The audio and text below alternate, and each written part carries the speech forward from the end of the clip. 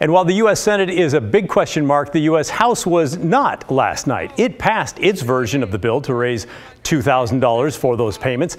Again, this goes nowhere without the Senate's approval.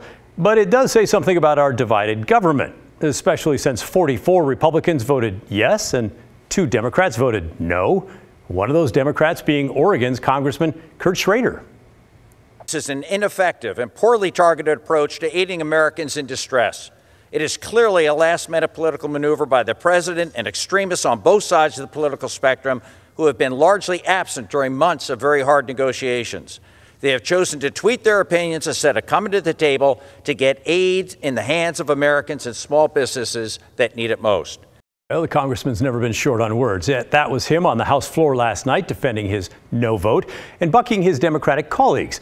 We had a chance to talk to him one-on-one today to go into more detail and to explain his vote to his constituents in Oregon's 5th District.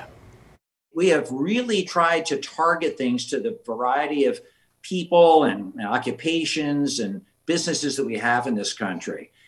That's where we need to be putting our money. I'd like to be Santa Claus. I'd like to, have money just drop out of the sky for folks, but it doesn't happen that way. You guys know that. We're already spending money we don't have. The $4 trillion we spent this year on COVID relief from March till now, we don't have that money. We're putting it on your kid's credit card.